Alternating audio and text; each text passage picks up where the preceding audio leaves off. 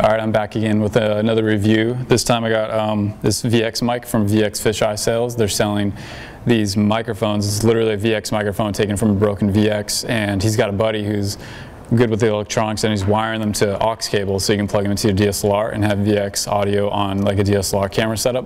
But I'm trying out with this XLR adapter for the aux cable to see how it works on the HPX, so you can actually have real VX audio on your HPX. So far I'm pretty stoked on it. It sounds pretty good. Only downside I found out is that you need to buy the special XLR adapter. There are ones that have electronics built into them that help with the phantom power to give this more power. Even though the HPX does have the plus 48 phantom power on the camera, you're gonna need more power to actually boost this to make it, you know, decent audio level. Otherwise it's way too quiet.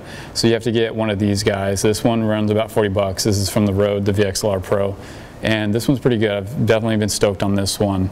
And also notice that it does pick up a lot of wind, so I definitely recommend getting more of a windscreen for when you're filming, like, you know, fisheye lines and stuff like that. But other than that, with the test footage, it really does sound like a VX compared to, you know, the Panasonic audio, which is very dull. You really can't handle the Panasonic audio, especially when you've been filming with the VX for so long. And I know there's that other VX mic, Wood cameras, or they made that one VX microphone as well. I've never tested it out personally, but from what I've heard and seen on the YouTube review videos about those, it doesn't really sound that much VX1000, but this one definitely does sound like the VX. And I'll show all the, you know, test footage comparing the actual VX audio and the Panasonic audio, and then this guy plugged into it, and compare all of them. So I'll have those playing right here.